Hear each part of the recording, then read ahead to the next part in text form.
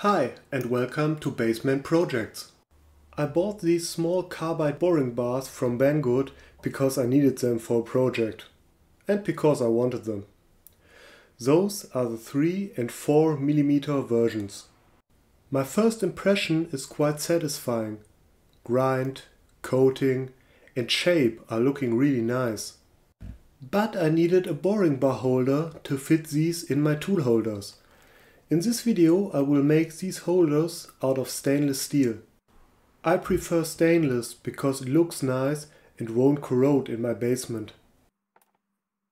Indicating this piece of square stock took me quite a while, but this step is important if you want a good result.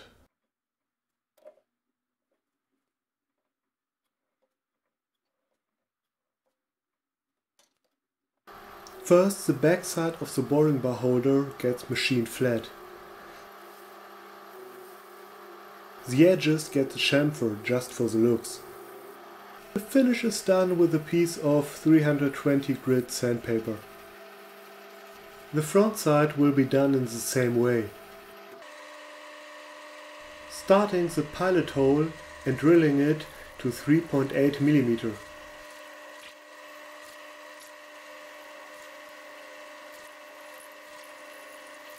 For the final diameter I'm using a 4 mm reamer.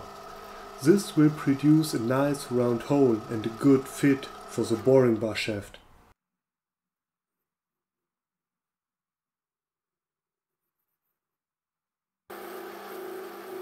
I decided to put a bigger chamfer on the front end. My lathe couldn't machine it all at once, so I'm taking steps until the chamfer is finished.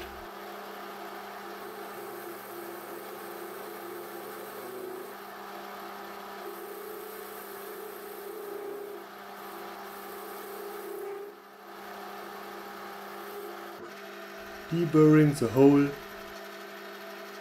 and some sandpaper for the finish.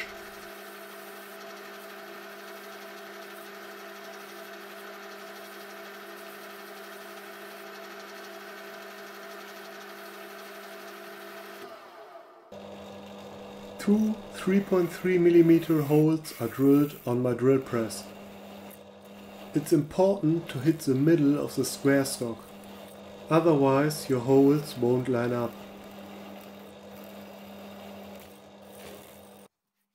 A cordless drill is used for threading the M4 holes into the holder. The torque adjustment makes it easier for me not to break a tab, and it's faster and more comfortable.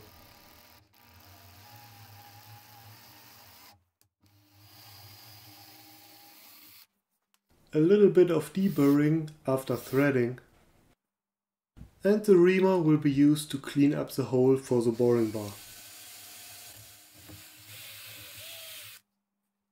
After a quick cleaning, it's time to assemble the parts. M4 grub screws will hold the boring bar in place. The material is also stainless steel.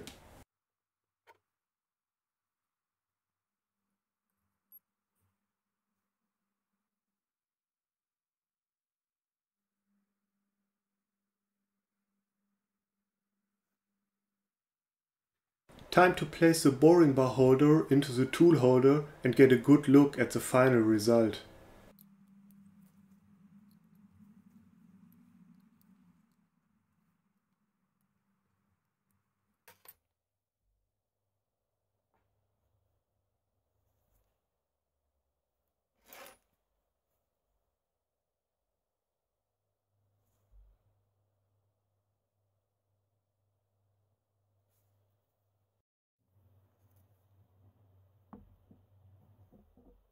Of course I needed a second holder for the other boring bar.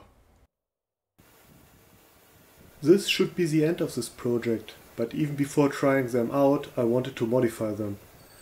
The shaft of the boring bars needed a little more relief to achieve a greater boring depth.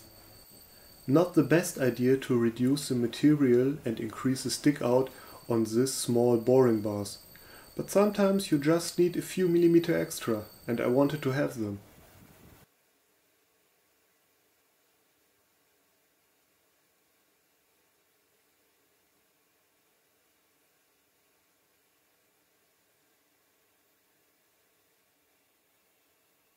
Time for a test run. This is a tougher stainless steel tube. The alloy is 1.4301. This material is common when I'm doing lathe work, so it's a good way to test these boring bars. Both boring bars seems to work just fine, but I will order a few more. Out of experience I know that I will break them sooner or later. That's it for today. Bye and thanks for watching.